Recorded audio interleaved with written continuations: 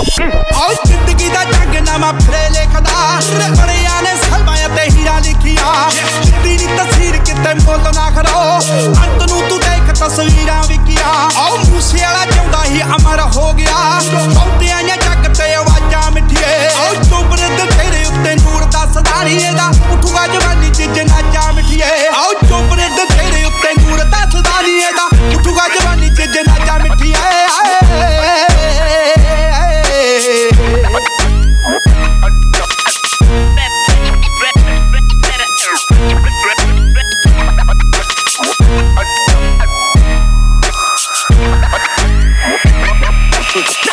in the hood. So guys, welcome back to my channel. First of all, a heartfelt apology from my side because I was unable to upload any kind of videos for the last 4 or 5 months, and that's the reason why I gave that long intro to show you that I was really working very hard for those grades. The subjects were a bit complicated, and studying at a university of excellence really puts you through a lot of challenges, projects, seminars, and a lot of things. So keeping pace with all of those things, I was not able to actually invest my time on any kind of videos. I'm like very sorry for that. So the point of today's video is to tell you guys how you should structure your course, how you should select the modules, or how you should select the subjects that you're going to take in that particular semester, and how to get the best marks out of it. So it's not like the grades that you saw was easily achievable. You have to put a lot of hard work into it, but it's not like it's undoable. It's like completely feasible, and so you invest your time into it and you'll definitely see the results that it's going to bring to you. So without any further ado, subscribe to my channel, share with your friends and families who are looking into the opportunity of coming to Germany and start their life in master's or PhD programs, or in their bachelor's life as well. So I'll give the link of my WhatsApp group in the description below, so that you guys can join and ask your relevant questions regarding all these aspects that I just mentioned. So also the room tour is left, isn't it? Let's give you guys a room tour.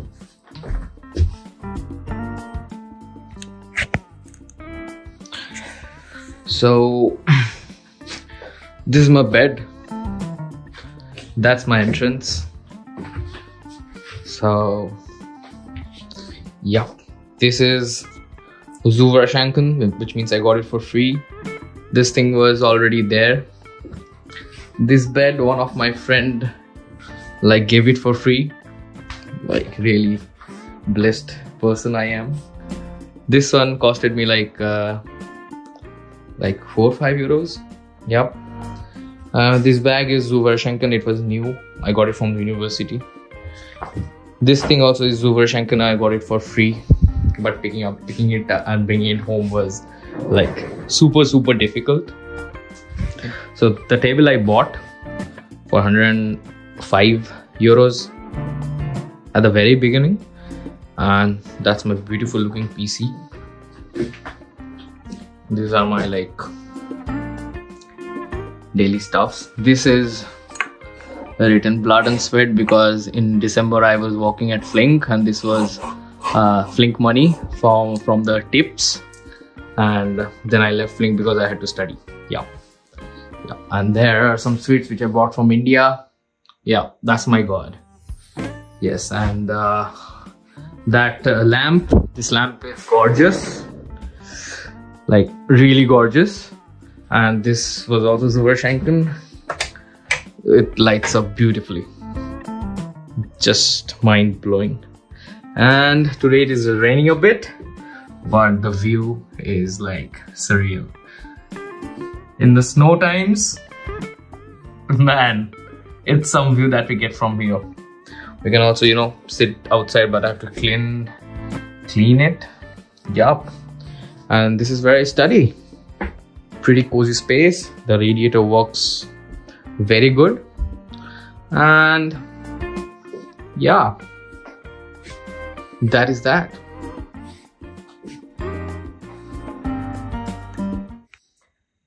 So, first and the foremost, Like selection of the modules, there will be a lot of subjects that are being offered by the university in that particular semester. Suppose from my case, I am considering my MME Kame curriculum, and I had a lot of options, including management subjects and engineering subjects. Compulsory subjects were there, also language courses were there. So combining all of those, at first I took 8 subjects. To be specifically, if I can remember, there was computational intelligence and engineering. Number 2 was management and engineering perspective. Third was artificial neural network and structural mechanics. Then there was this language course of German. Then we had additive manufacturing, production management A. Then I had quality management, and the last subject was the linear control systems. So at the end of, so at the beginning, I took all these subjects. I went to each and every lectures, and then slowly you will feel that which subjects you like the most, and you will slowly get a feel of how you will be able to, you know, perform in the examinations as well. So the first thing that I did in December was to drop artificial neural network, instructional mechanics, linear control systems. These 2 subjects I dropped, and I was supposed to give 6 subjects examination. The management and engineering perspective was a 50% presentation of case study, and 50% was an MCQ test. So in computational intelligence and engineering, the project was based on artificial intelligence, on structural health monitoring of a bridge, and 80% weightage was there on the presentation that we had to do with the results, and the rest of it was allocated to the report submission. So various kinds of examination has their own pattern, different patterns, and you have to, you know, navigate your way through it. Some of them will involve teamwork. Some of them will involve just you in the examination hall writing big questions and calculating stuff. So the second most important thing is to do incremental study every day. See, if you are about to embark on a journey into one of the best universities in the world, it is no way going to be easy for you. It will be challenging, but it is doable. So the one thing that I did was, whatever was being taught in the college at any particular lecture or in any exercise lessons, I at least used to come home and go through those at least once. It does nothing but it gets registered in your mind that, okay, this is how it was done. And later, when you come back to that particular subjects, it is very easy for you to pick up from where you left previously. What you are learning in the class, it's very important to have a revision lesson once you come. I'm not telling you that you shouldn't have a social life. You should go out with your friends, have party. I also did the same. Till January 1st, till December last week, I partied hard, like really hard.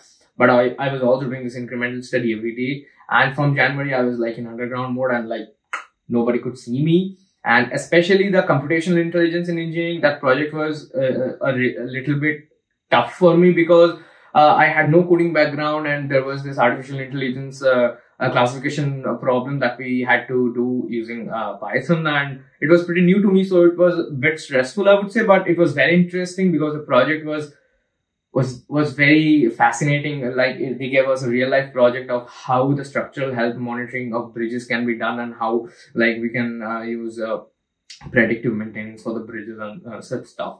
Coming to additive manufacturing, I would say that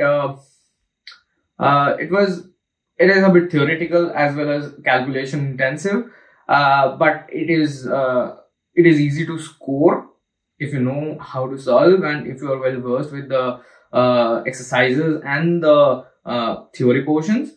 It had 56 pages of question paper. Yeah, that's a bit much. Even I was overwhelmed by the size of the question. It was a booklet. The question paper was a booklet, but well, I got a 1.7 in that. And so in production management A is the next subject that I gave exam, or the last exam that I gave. It was related to production optimization, manufacturing and assembly planning, product architecture, and blah blah blah stuff like related to production of machines and products, as I can say. And I was supposed to give an exam on 11th of March. Also, I went to India. It was my brother's wedding. So yeah, that's the picture. And it was a very fun time. Like, it was a surprise for the whole family because I didn't tell anyone back home that I was going, and they were like really overwhelmed. And I thought that I would come back here on 6th, and then I would be able to, study for 4 or 5 days and give the exam. But I really didn't want to mess up my grades, as a result of which I dropped that last subject. So in this semester, I gave a total of 5 examinations. One examination result is still left to be published. That is for the computational intelligence and engineering. Other than that, all the 4 are published. And for production management, I haven't been given the snapshot because the report card was not available. It was a preliminary grade of 1.7, but yeah, fine. Like, I was expecting somewhat around 1.3, but it was a bit, well, something happened. I don't want to go into it, but okay, I'm content with it. So, and one more thing, you guys are coming to a new university and you will find a lot of influences around yourself. Get involved, but don't get carried away in it. You should try everything, but also in the back of your mind, you should always have this responsibility towards yourself, because you are here alone, unless and until you have a very good roommate who has your back every single time. Also, make good friends. And I follow a principle of OQP, only quality people, because they are the people who will enrich your life, and as well as it will help you to maintain your goals, good thinking, good personalities. And also being around these people will help you, flourish your ideas, or any kind of stuff that you will be thinking, that will be on a better side only. So I always suggest you guys that once you are coming here, not everyone is your friend, not everyone is your enemy.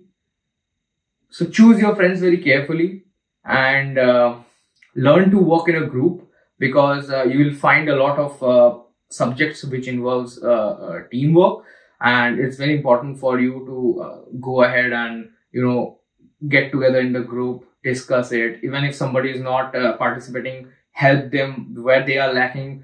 You should support them at time of need. You will see that you will also get the same correspondence from your side when you are lacking in certain characters or in certain skills for that particular project. So you have to work hard to get good grades. I got a lot of text from people who were joining in the summer semester as well as in the upcoming winter semester, and they were asking like, how hard is it to score in Rwth Aachen? But I would say that it's not very hard.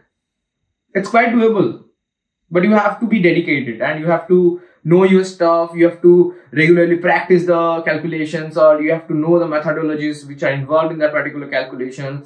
For business subjects or management subjects, I would say that once you try to get the idea behind the lectures, it becomes very easy. And for me, I used to talk to myself about how I'm going to interpret a particular type of problem, and that is how I learned the lectures for the management and engineering perspective, for which I got 1, and like I was like over the roof. Like I was so happy with the results of management and engineering perspective. The German is also good. I will also start learning German in this semester. Also, I'm planning to at least. I got a 1.3 in German, and but still I'll just get the grades, and in my certificate the grades will be 1.3, but in a transcript it will be just given as pass, because it's like a language is like a criteria that we need to pass, and they will not count the grades which will be coming in it. So yeah, that is that. So study hard, incremental study every day, party hard, go out with your friends, refresh your minds, go out with quality people, and have good food, learn to cook, and listen to music. I think your life in Germany will be quite sorted. So if you guys have any special requests for any particular video, please comment below, and I will definitely try to get back to that. But till then, subscribe to my channel, share with your friends, and cheers.